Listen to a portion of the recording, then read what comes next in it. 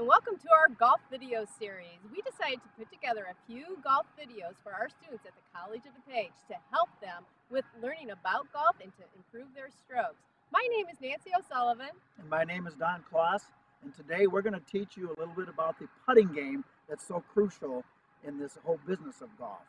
Nancy, I think we should go over some of the techniques of putting. I think that's a great idea. With the putting grip, the most important thing is the tension that you have with your two hands, and the idea there is on a scale of a 10 about a 3. Now when you put your right hand on, that's for right-handers, that's the lower, that right hand is lower than the left, so put it on. All fingers are on the grip, including the thumb pointing straight down the shaft, and then you slide your left hand in, and all fingers of the left hand are on the grip but the index finger of the left. That finger goes over the fingers of the right hand. You're really done is taking two hands and trying to make one situation, or what we like to say is you marrying the two hands.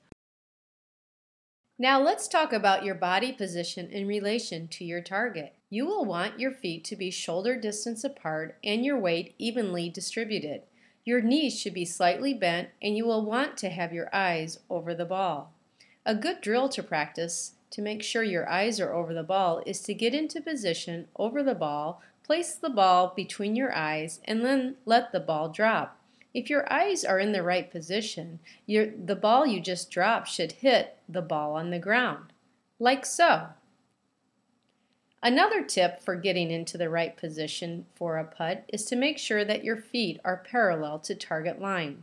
A good drill for this is to line up two clubs paralleling target line and hit the ball through the alley. This will enable you to get used to how your body position feels during the putting stroke. Now let's talk about the arms. You will want to use a triangle swing or pendulum swing to hit the ball and make sure you accelerate through the ball. Your arms should move freely from your body. In other words, you only want your arms and shoulders to move and not your entire body. Let's now view some common faults we tend to see on the putting green. These lead to inconsistency and, unfortunately, higher scores. One of the most common errors is being too wristy.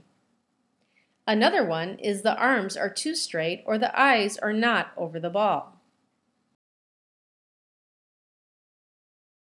Or the head is moving through the swing. Or the club goes offline in the backswing. And another very common problem is not accelerating through the ball. Now let's review the correct technique again.